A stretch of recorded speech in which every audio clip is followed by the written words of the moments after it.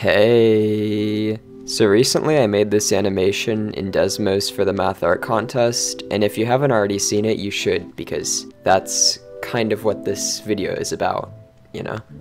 Anyways, I thought it would be nice to make a video explaining how I made it, since making an animation in a graphing calculator isn't quite as straightforward as you'd think it to be.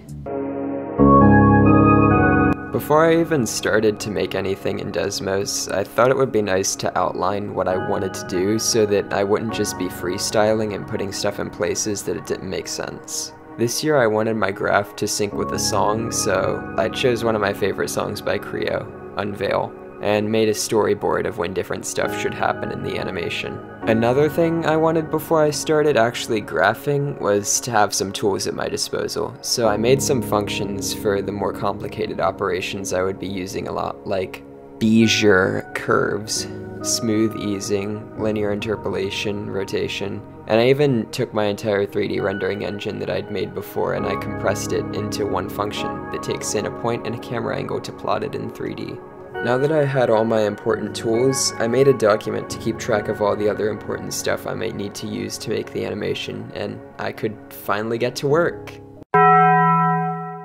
Get pranked. So I can't just go into this splattering around some random expression spaghetti and expect to come up with a masterpiece, so I need some more planning on how the graph will actually come together and be, you know, animated. To start with, I broke down my ideas into individual scenes. Each of these scenes I could make on a separate graph, and then combine them with a main one using JavaScript and Desmos' API. Each scene can have a master slider variable that controls the animation of that scene, and all of those master variables can be controlled by one centralized variable.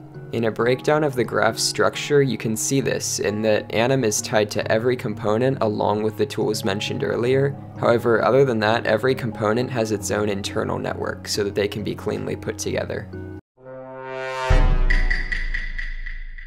I won't be going over all of the scenes that I made because that would take forever, and I already have left notes on scenes describing how they work in a questionable level of detail. Anyways, the first few scenes I wanted to set the expectation of the graph so that it could later be broken. I made a fake Desmos background using parametrics, and using an old program I'd made, Desmoslock, was able to approximate a sketch with a bunch of Bezier curves and animate them based on their parametric boundaries. After that, I made some parametrics to approximate the sketch I'd made and fed them along with the background into the 3D function I'd created. I also used some easing to make it look nice, and ta-da, animation. Another scene I particularly liked is the flag thingy. I made a sketch in Affinity Designer and used various expressions to build up and animate the different shapes in it. The most tedious of which were definitely the gears, as I had to design an expression that generated a set of points in this shape. Then I just applied some custom colors, rotation, and easing. This was interesting to animate because I've never made an origami crane before, so I used 3D models I could find as a reference, then drew out polygons using my 3D function where the points looked like they should be. I also added in a little glow by overlaying low opacity circles of different sizes to give it a little more pop. All of the camera information was animated using easing and based off the master slider for the crane as you would expect. I love watching cool math animations, and these came instantly to mind when I thought of what I wanted to make. Handling the way they interlocked and rotated was actually slightly harder than I expected, but other than that, this section was fairly straightforward. Each hypercycloid rotates inside one of the higher degree with the camera fixed on the one at the center. While this wasn't necessarily as impressive from a math standpoint, I did enjoy messing around while trying to get different color schemes and glowing effects to make it look as nice as possible. Getting a smooth transition to the rouleau triangle was also pretty difficult. Speaking of the rouleau triangle, it was a pretty simple parametric animation that I extended into 3D, and after that I decided to try and show the construction of it using circles. By far the most difficult part of it, though, was just trying to find a function to approximate the boundaries of the box that contains the triangle. Eventually I settled on this monster, which looks intimidating but really just makes a staggered cosine graph. For this, I made a list to contain the set of points that would draw each node and fed them into a 3D function and then into a polygon that I colored using a list of colors based on what notes are being pressed at what times. That's right, this piano is fully programmable to play anything, as long as you have a list of notes to play and what times to play them at. Also, fun fact, I transcribed this bit of the song, so all of the notes are accurate. Unfortunately for me, when I tried to render all the piano notes, I ran into the slight problem of having to do them expression by expression, since I can't enumerate color over a list of points without using a 2D array, which isn't currently supported by Desmos. Could I have done this differently using parametrics? Probably.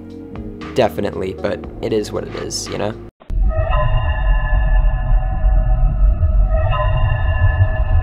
The circuit I decided to do was an LCD display because I really think it's cool that you can take binary signals and convert them to base 10 numbers. This component is massive on the visual of the graph, but mostly only because each component was an individual expression referencing one of the main functions for handling the main parts. Did you know that dodecahedrons have cubes inside of them?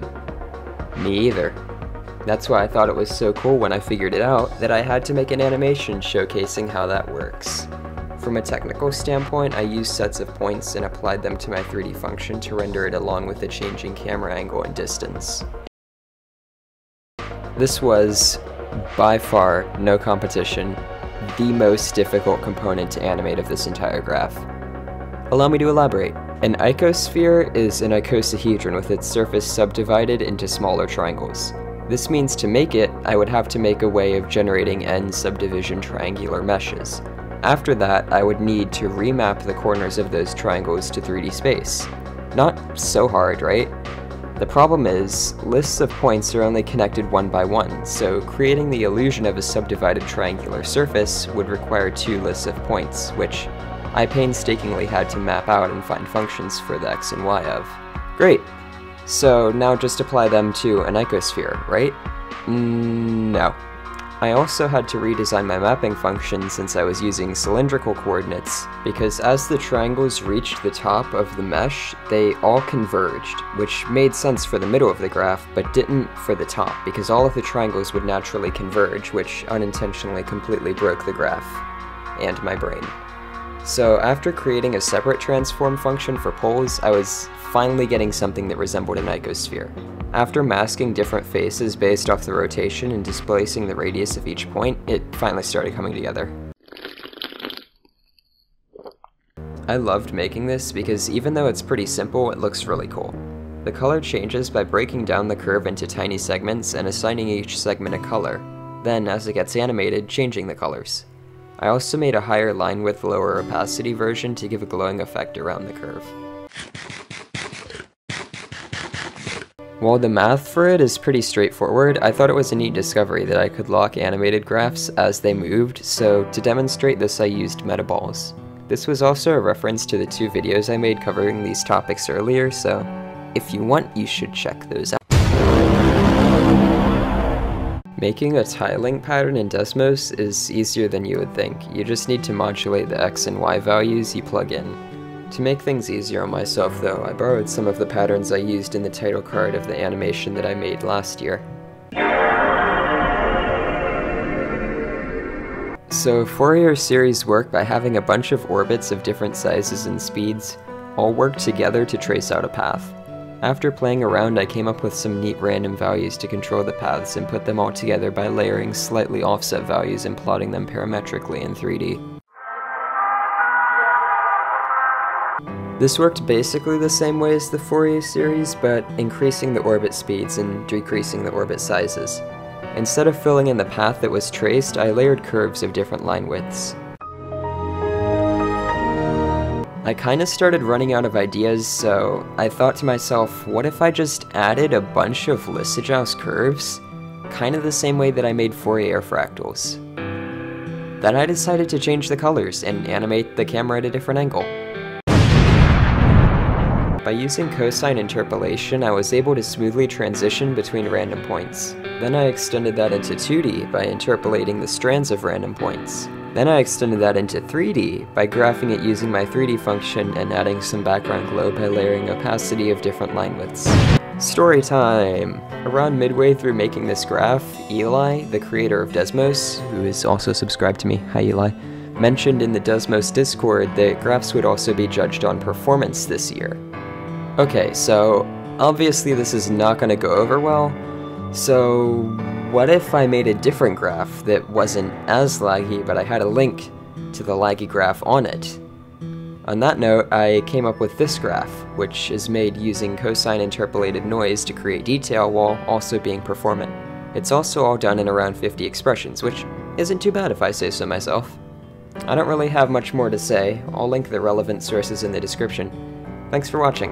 Oh yeah, and thanks for the insane amount of attention I've been getting recently. I really do appreciate it. That's like, wow. Wow. Holy crap.